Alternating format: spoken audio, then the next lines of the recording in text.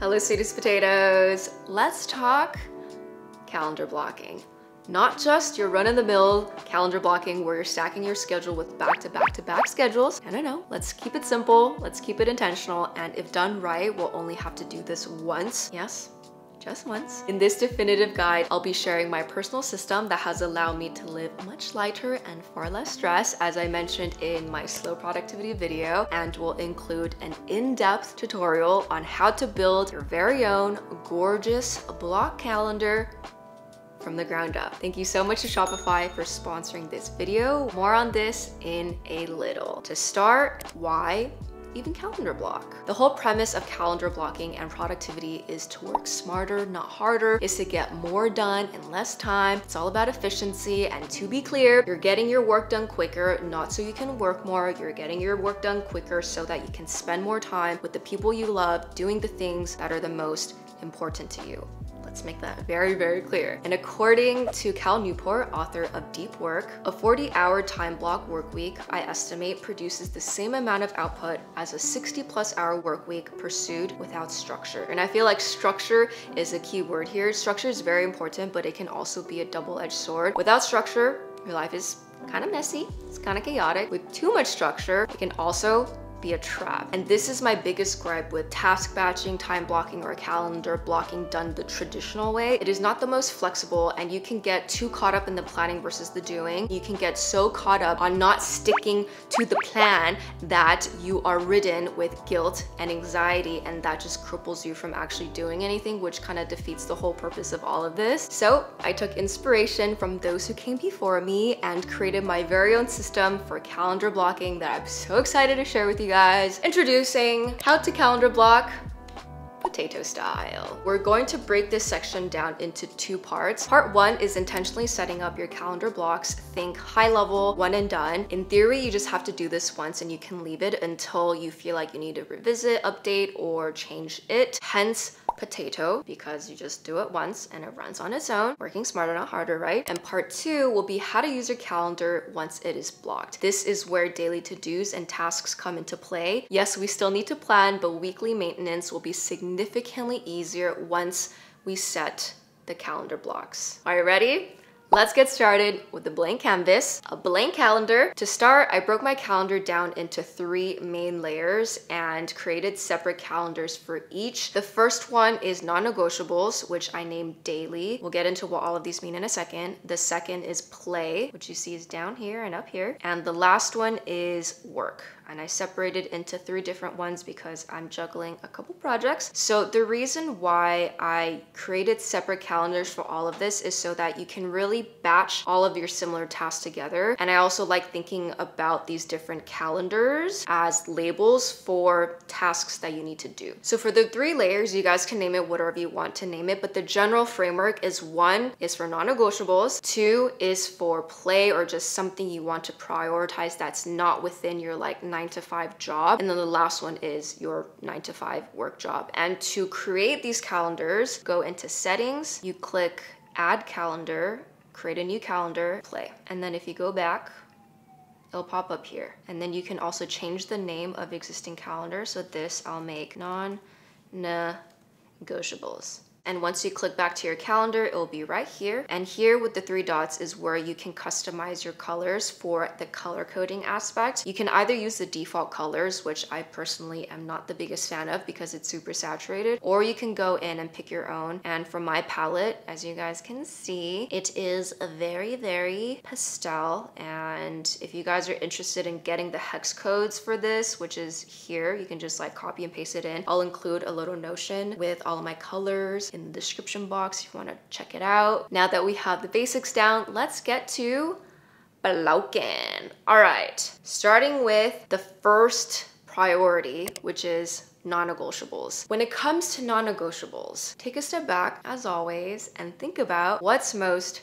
important to you. What would you like to do more of. I don't think any of us would like to work more. So in non-negotiables, there will be no work. Non-negotiables is all about your personal life. It's all about your heart, your soul, your mind, and your body. Whatever it is that you know you need to do to help you operate at your best, block that in, bestie, because we need to take care of ourselves. So the questions that I ask myself is basically what fuels my soul and what gives me the most energy. Be very honest with yourself, because there's a lot of things that we may want to do. We may want to do all the things as it pertains to self-care, but there's only a few things that we need to do, like the bare minimum. Like if we can do this, I will be good. So for me to operate at my best, I need to meditate, I need to exercise Qigong, I need to be spiritually aligned, which includes reading my spiritual texts. Those three were the very first things I scheduled into my personal calendar. So let's say I want to meditate every morning from, let's just say 7 to 8 for an hour. I will put this under non-negotiables, and I would want to do it every single day from Monday to Friday. Then I usually exercise Qigong at work for 30 minutes. And then here is fall study. So these were my initial non-negotiables. And then I continue to think, what is something that I want to work on? I would like to wake up earlier. In order to wake up earlier, I should have a wind down routine, so that I can have a morning routine. And the next thing I like to work on is sometimes when I'm working too hard or working too much, like today, I forget to eat. So I add in here as well that I want to have lunch, and it's blocked on my calendar because it's a non-negotiable and I should eat at a regular normal time every single day. This is basically thinking about what are the things that are most important to you, what are the things that you're trying to work on, what are the habits that you're trying to implement. Put that in your calendar. It can be you want to wake up earlier and do morning pages. It can be you want to journal more. So set a time for you to journal in your calendar. It can be you want to work out 3 times a week. It can be calling your parents more. It can be wanting to work on your hobby. It can be making time to talk to your significant other if you're doing long distance relationship. I don't know why I'm running out of breath. Whatever it is that's most important to you, add it in the calendar first, because this way you're proactively scheduling your non-negotiables first and then scheduling your work around it, rather than what I think most of us usually do. And this is definitely what I did in the past, where I would put everything down for work first and then trying to find time for my personal life. This is very important. Moving on to the second layer, which is play. Now, when I say play, I don't mean scheduling every single social event and plan you have for the rest of the year into your calendar. Play is basically blocking off time for yourself or blocking off time to spend with loved ones. It's an open-ended general block of time where you can do whatever it is that you want, that you know can fuel your soul. If you want to be specific, you definitely can, but for me, I left mine as row time and row days. This basically to me means I'm not going to be working. I'm signaling to myself whenever I'm looking at my calendar. If I happen to still be working at 7, I'll be like, oh, right, I should be going home to decompress and take care of myself and my mental health and to do things that are completely unrelated to work. So whether I actually do it or not, I don't really think that's the point. I think this is kind of like where the flexibility comes in, is that it is here as a visual cue, but what you choose to do ultimately depends on you and your schedule for the week, which is why I think blocking your calendar like this is great. Now, what can you do during this time? For me, I use this time to schedule meals with friends, to do arts and crafts, to pick up that instrument that has been collecting dust. This isn't for me. I don't play instruments anymore, but it could be for you. It is to do that hobby. It is to maybe start that side hustle. I know side hustle is technically work, but if it falls out of your 9 to 5 or more like regular work, it could be in this category. Whether this second layer is play or not for you, it's basically whatever you're prioritizing in your life. We all have 24 hours in our day. Let's say we spent 8 hours sleeping, 8 hours working. There's still 8 hours for us to do whatever it is that we want to do. So I'll give another example. Let's say you want to work on your side hustle. If you really want to do that, think about how many hours every week are you willing to commit to yourself on this side project. Do you want to do an hour every week? Do you want to do a full day on Saturday or Sundays? Whatever it is, pencil it into your calendar so it's like a personal agreement you set with yourself, and it can help keep you accountable because it's on your calendar and your calendar is something you look at every week and also daily as you're planning, which we'll get more into that in a little. And if you happen to be looking for a side hustle, Shopify is a great platform to check out. They're an all-in-one commerce platform for anyone, regardless if you're tech savvy and experienced or not. It's super easy to navigate and get a store up and running. If you guys remember, in this video, I was listening to Tim Ferriss's podcast interviewing the president of Shopify, and I remember being so inspired and so moved by how much heart and thought went into building this now like multi-billion-dollar company, I think, and how invested they are in democratizing entrepreneurship, which I think is amazing. And they also created this business blueprint for anyone and everyone to use. It's basically a 101 worksheet, template, questionnaire, for how to start your business. It is also what Beauty Within, a skincare and lifestyle channel I'm also a host and producer on, uses. We use it for our online shop where we curate some of our favorite skincare as well as lifestyle products. You can use Shopify to sell online, in person, as well as on all major social platforms. So if you want to check them out, you can sign up for a 14-day free trial at shopify.com/RowenaTsai. On to our last layer, which is work.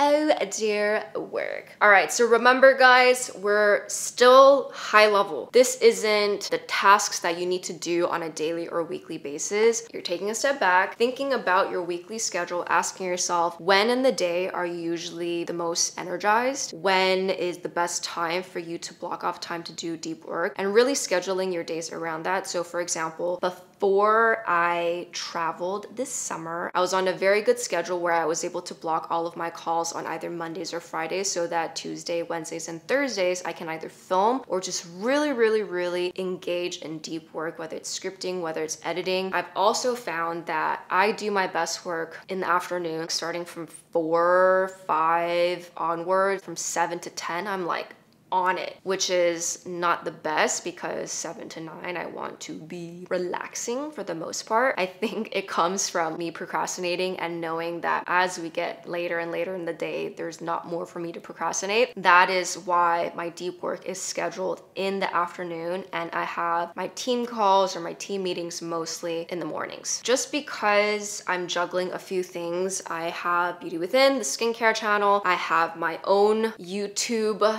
things that is all under Team Potato, and there's also Voice Hugs, my podcast. So I have 3 different calendars. You can really honestly have as many or as few calendars as you need. This just really helps me prioritize. If let's say I don't want to see one calendar, it's not there. If I don't want to see another calendar, it's not there. So in summary, for the first part, the first thing you want to put down on your calendar is your non-negotiables. The second thing is play. The third thing is work. This is what I mean by once you create this once, you can leave it. This is basically a system for you to fall back on if you need, because I quote this all the time and I absolutely love it from James Clear. You don't rise to the level of your goals, you fall to the levels of your systems. And this is an amazing system to fall back on. So that was part 1, okay? How are you feeling? Do we need to get some water? I definitely need to get some water.